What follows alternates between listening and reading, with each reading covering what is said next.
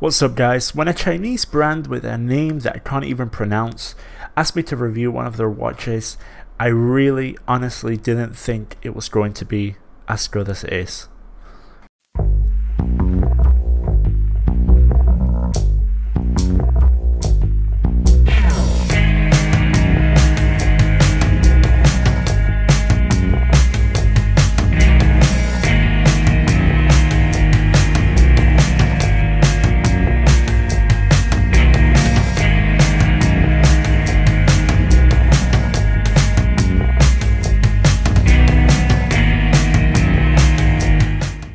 In terms of homage watches, everyone has their own opinions. Some people love them, some people hate them.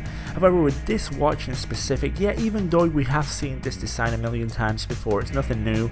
Although they do use a few cues from models such as the Tudor Black Bay as well, in regards to, for example, the teeth on the bezel and the actual shape of the bezel, which are much lower profile than the teeth on a Submariner bezel. I personally prefer this style of bezel, even though it's not as easy to turn. And also the crown is very similar to Tudor Black Bay with that JB on top, which I don't know what it means. The same way the logo and the name is just, you can't even pronounce it. It's obviously, it stands for Bowling Watch, and then the RX I guess is Rolex. But yeah, it's really weird, the branding on this watch. However, once you get past the fact that yes, this isn't a creative watch, this isn't their own design, and the branding is all over the place, what you have is a very, very high quality watch for the price. This is $239. You're getting that beautiful gradient blue dial, ceramic bezel insert with quite deep engravings for the numerals and for the markers, slightly polished edges on the case, a very nice case back, once again emulating Rolex case backs. Looks classic with that logo slanted in the center. You also have a very, very nice sapphire crystal with a slight dome to it, a very, very generous application of anti-reflective coating, which, as you can see, even with a light source, quite powerful light source right on top of it, it's still able to give you a lot of clarity on the actual indices. And once again, the indices are all applied with highly polished edges. The same with the Mercedes hands, highly polished, very, very nice looking. I mean, in terms of the appearance of this watch, it looks a lot more expensive than it is. It definitely doesn't look like a $239 watch.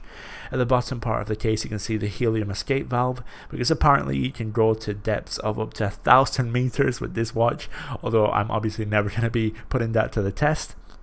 The crown is very easy to actuate, because once again it is similar to the Tudor Black Bay crown, and I really like that style of a crown. I think it fits perfectly with how big and rugged this watch is.